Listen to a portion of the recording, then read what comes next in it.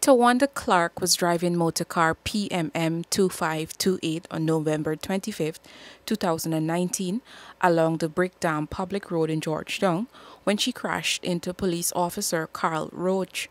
According to reports, on the day in question, Clarke was proceeding on the northern side of the Brickdam Public Road, and while approaching Chalmers Place, she turned south without stopping, thereby colliding with Roach, who was on motorcycle CH9436.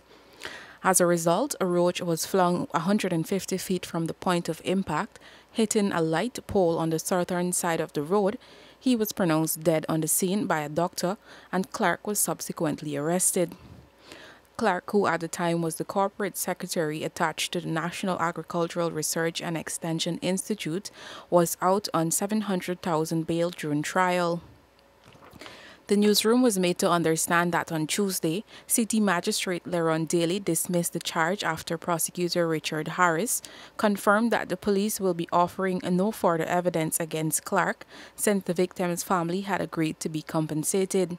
Roach's family was represented by attorney-at-law Nigel Hughes, while Clarke was represented by attorney-at-law Dexter Smart. On a previous occasion, Hughes had informed the court that there was an agreement between the two families for a $5 million settlement.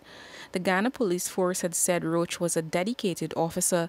He was also the father of a 4-year-old girl. Reporting for the newsroom, I am Settl.